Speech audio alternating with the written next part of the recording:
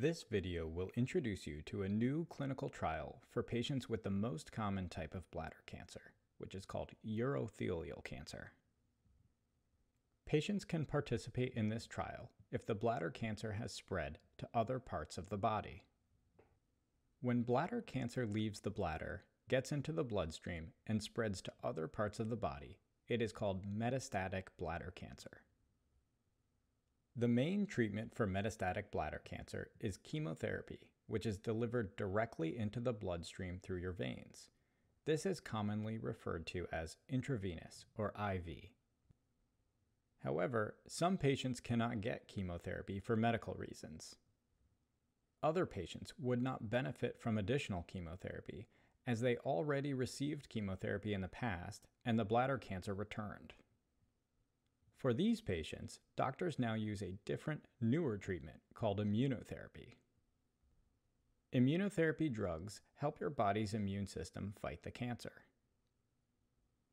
One key question that this trial may answer is whether adding radiation to immunotherapy will help boost the results of the immunotherapy drug. Adding radiation to cancer treatment is called radiation therapy. Radiation is X-ray treatment delivered to an area where the cancer has spread with a high level of precision. Radiation is delivered on 3 separate days, which are spread across 2 weeks. In this trial, the patients have metastatic bladder cancer and cannot receive additional chemotherapy.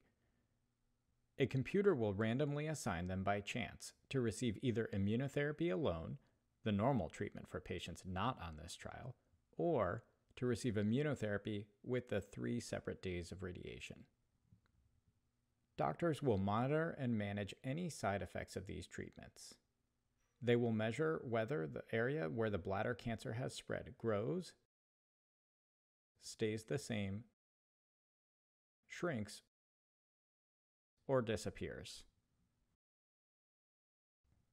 This trial is funded by the National Cancer Institute and conducted by Alliance for Clinical Trials in Oncology.